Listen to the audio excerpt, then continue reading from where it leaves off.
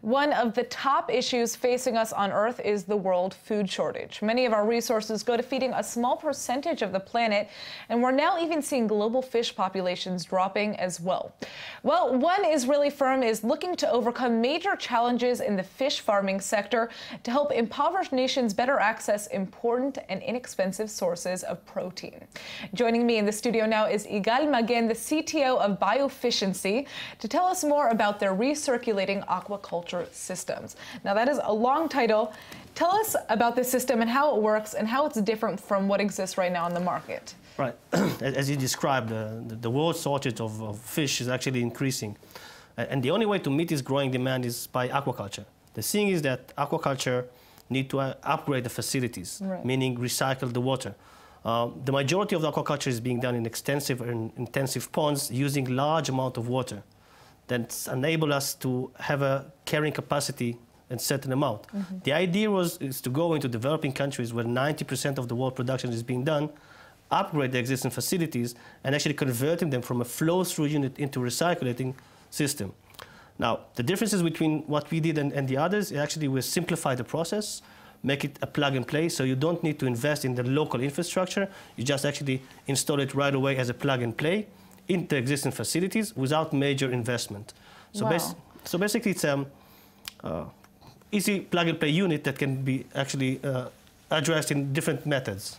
No, this is very interesting. BioFishency, I mean, first of all, I'd kind of like to understand how you came up with the idea. I mean, how BioFishency decided to kind of go down this path more specifically. Right. My partner Kobe and I actually been working the industry for about 20 years. And I've been working along many years in developing countries, and so actually that the problems of water shortage and fish issues are actually it's all over the world. It's the same. And from doing that, we try to find out, all right, let's find a simple solution that will be addressed to developing countries, because the majority of the big firms addressing the high-value species like the salmons in Norway and in Chile. But funny it is that the majority of the production is being done in China, Indonesia, and Southeast Asia, or in Africa.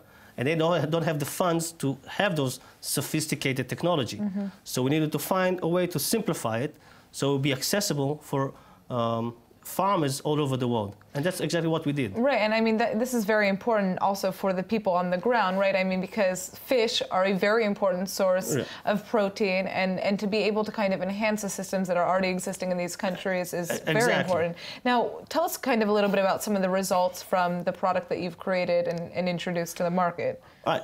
Basically, we have several installations in Israel, and for us, Israel is a big R&D area. Here you see some farms around the coast that are using a flow-through system, and the idea is to take those systems and install it and to recycle the water. So Israel's a testing ground right now, and what are we seeing? How is the health of the fish that are being, the idea fish are very easy animal to grow if you give them good water quality. And like you see here, oxygenation and removing the toxic nutrient that they have in the water, the fish will grow. So the idea is to supply what they need in recycling the water. So we have several installations in Israel, in a few of the kibbutzim in the Beit-Shean Valley, that 70% of Israel of the fish is being produced in the Beit-Shean Valley. Wow. And we have several installations in the world, including China. I think we sell several units to China, Indonesia. So this system is already being implemented in other countries as well? Yeah, not just definitely. Here in Israel. This is the unit actually is implemented in several countries, as I said, from China, Indonesia, Bangladesh, India. Well, I mean, it seems like you have definitely introduced a product to the market that is going to change a lot of lives and hopefully help us with the world food shortage that we're seeing. So thank you so much for coming in. Thank you very much.